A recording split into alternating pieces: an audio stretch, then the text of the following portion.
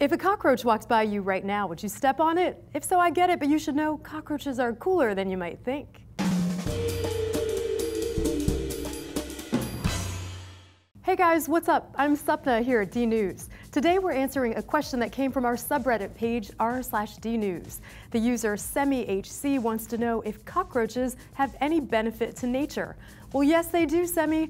Despite their bad reputation, most roaches play an important role in the natural world, and we humans may even be able to learn a thing or two from those resilient, creepy creatures. I know it's tough to see cockroaches as anything but awful, and no matter what we do to try and get rid of them, they often outsmart us. For example, cockroaches eat pretty much anything. Your leftover steak, the soap scum in your bathtub, even the glue on an envelope, which is actually pretty incredible. Roach poison takes advantage of that and tastes sweet to the little buggers.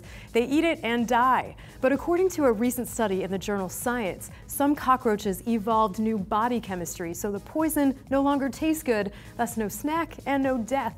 Most people think of cockroaches as household pests, but there are actually about 4,500 different species of cockroaches around the world, and less than 1% of them are the freaky ones that scatter when we turn on the lights. Those in our homes are often covered in bacteria and fecal matter.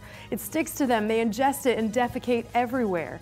And proteins in their feces, saliva, and eggs are one of the biggest causes of allergies and asthma for people living in urban environments. I know it's gross. And maybe that's more than you wanted to know about cockroach feces, but beyond the cities where we live, it gets better. Cockroach poop is actually beneficial to the environment. It plays a role in the Earth's nitrogen cycle. Forest roaches consume decaying organic matter and release its nitrogen back into the soil through their feces, so it can be used again by plants. Most cockroaches, 99.7% of them, live far away from people, mostly in wooded areas, and they actually do some good in the world. In some environments, they serve as pollinators for flowers. And by consuming the decaying vegetation, the microbes inside their gut break down plant materials that are often indigestible by most mammals, which is why some experts call cockroaches nature's janitors or decomposers. Now, roaches are also an important source of food for some species, like centipedes, lizards, and birds. And at least one species of wasp couldn't live without the cockroach. I think this is really cool. So the parasitic emerald wasp stings a cockroach and injects venom into a specific part of its brain, which blocks voluntary movement. The wasp then leads this zombie roach back to its burrow, lays an egg on it, and when that egg hatches, the larva eats the roach from the inside out and emerges as a mature wasp. I know it's disgusting, but isn't that awesome?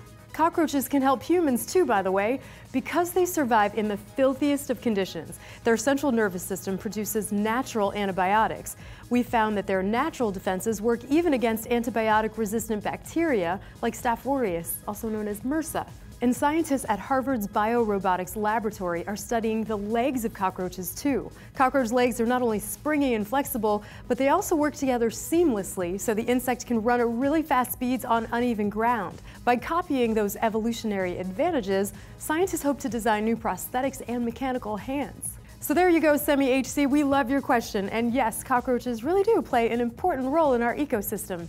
And get this, engineers are actually turning roaches into robots. You can see how and why in this video. The remote control doesn't tap into the brain per se, because a cockroach doesn't navigate with eyes in the same way we do, but it uses its antennae to feel for the walls or their predators.